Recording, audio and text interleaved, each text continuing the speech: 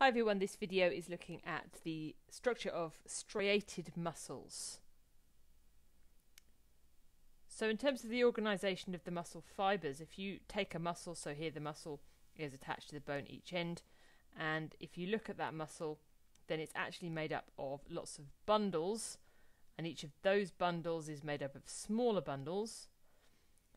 And then if you look at a bundle in more detail, you'll see that it's made up of lots and lots of muscle fibres. Okay, and these are the muscle cells, so we call them muscle fibres. And a muscle fibre is sort of a long cylindrical object, and you can see here these stripes are the striations, and the striations are there because of the protein filaments in our muscle fibre. So let's have a look at this muscle fibre in more detail. So here it is, and here are the striations that you can see. And if we cut away a section, so we can see inside the fibre, remember this is basically looking inside the muscle cell. So that means that this outside area here, this outside line, actually represents the cell surface membrane. And we have a particular name for it in muscles. We call it the sarcolemma. So within the sarcolemma, just as with any other cell, you would have cytoplasm, you've got nucleus, you've got mitochondria and other organelles, but most of the internal space is taken up with structures called myofibrils. And myofibrils are just made of proteins, made of protein filaments. So these myofibrils, again, so they're long, sort of cylindrical objects, and they are packed throughout the whole of the muscle fibre. Those other cell organelles are just sort of packed and wedged around the myofibrils. So there's a nucleus. Muscle fibres are quite unique because they have more than one nucleus. So here we've got two. So we call them multinucleate cells. We can see some mitochondria sort of wedged in between the myofibrils. And if we have a look at one of these myofibrils, just take the sort of a look at the transverse cross-section of the myofibril, then what we can see are the protein filaments inside. So these are the thick filaments, which is myosin. Okay, so myosin is the name of the protein. And then we have the thin filaments, and they are the actin filaments. So the myofibril is made of those two protein filaments in particular arrangement. So again, here's our myofibril. So remember, lots of myofibrils in a muscle fibre. So here you can see the myosin filaments, and of course, they extend throughout and they come out. So just to sort of try and show that as three-dimensional. So there you've got the myosin filaments, and then going back the other way. And then here we've got the actin filaments, again sort of showing them as three-dimensional protein filaments. So you end up with that's what the myofibril is. There's nothing surrounding it, it's just all of those protein filaments all arranged together to make our myofibril. Okay, so if we think about those filaments, so here we can see the filaments here, these are the actin filaments, and we just have to look at the arrangement of them as a sort of a two-dimensional picture. So these are actin filaments, and there we have myosin filaments, and you can see that they're overlapping. So this would be spreading out so that the myofibril is going all the way along here. Then we have more actin, more myosin, more actin. So this is our myofibril.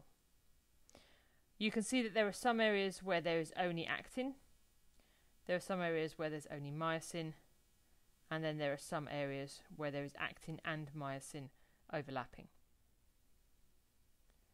This line here is called the Z line, and this is where you find a different kind of protein. We don't need to know the name, but different proteins which help to attach the actin filaments and keep them in place.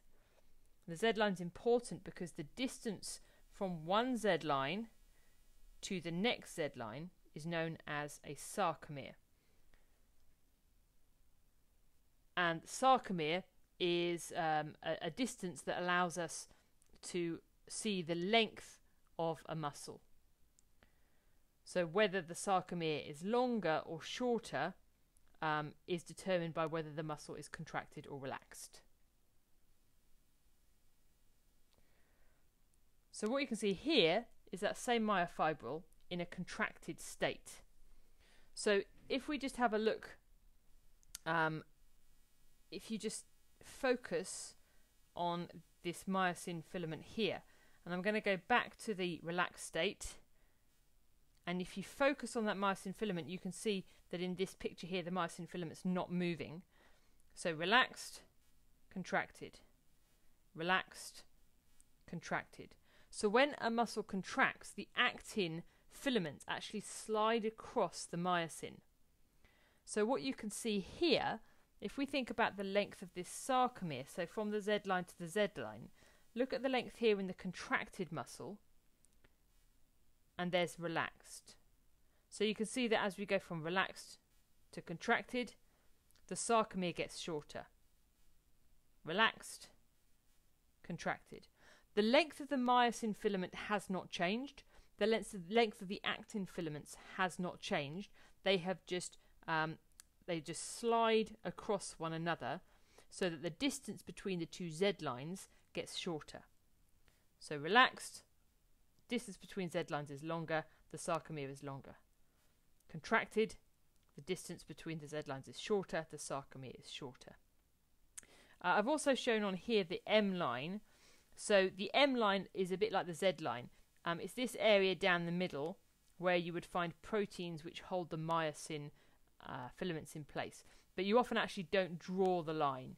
But that's where it is. That's what it means.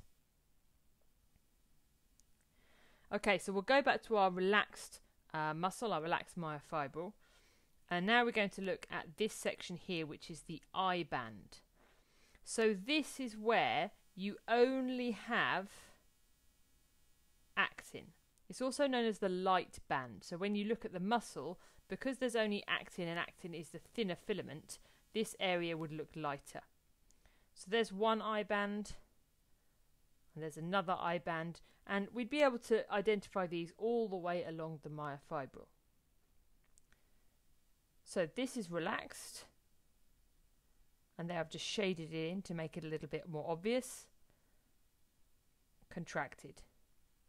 So when the actin slides across the myosin, the distance, which is only actin, gets smaller. So the I band gets smaller. So the myosin filaments are basically closer together. Relaxed, longer I bands, contracted, shorter I bands. This part is called the H zone. So this is where you only have myosin. And this part here is the A band. So the A band is actually going from one end of myosin across to the other end of the myosin. So the A band is basically the same as the length of the myosin filament. So if the myosin filaments don't change length, then the A band should also not change length. So here it is in its relaxed state, and then it contracts. So if we flip between the two, you should be able to see that the A band stays the same, because of course the myosin filament itself doesn't get any longer or shorter.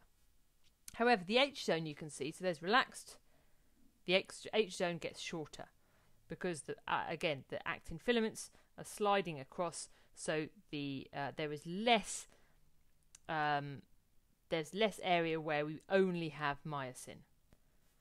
Relaxed, contracted, the H zone gets shorter.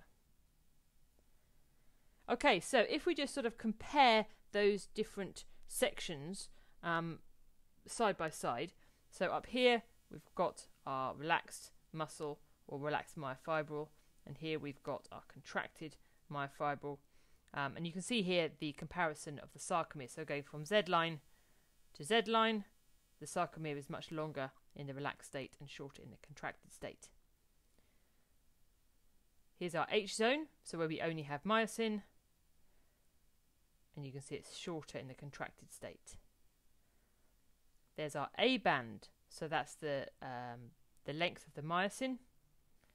And you can see that it doesn't change. It's the same in both contracted and relaxed states.